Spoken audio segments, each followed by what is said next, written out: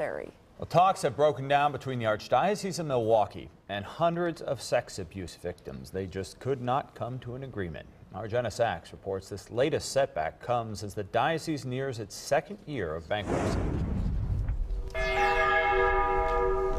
Talks break down between the Archdiocese of Milwaukee and 575 victims of sexual abuse. This is really a sad day for victims, their families. They've been in court-ordered mediation since July, trying to hammer out what one judge called astronomical costs.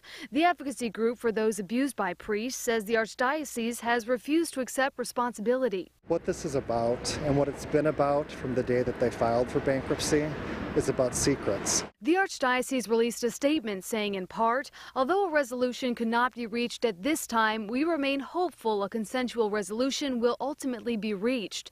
The Archdiocese had filed for bankruptcy protection, saying it was the only way to settle with victims while continuing its ministry. So far, it's already spent more than $7 million in legal fees, costs that will continue to grow. I think it would probably be a year to 18 months more would be that's a best guesstimate. One Marquette professor says it's now up to a judge to settle the dispute. 575 people is a lot of people to have claims.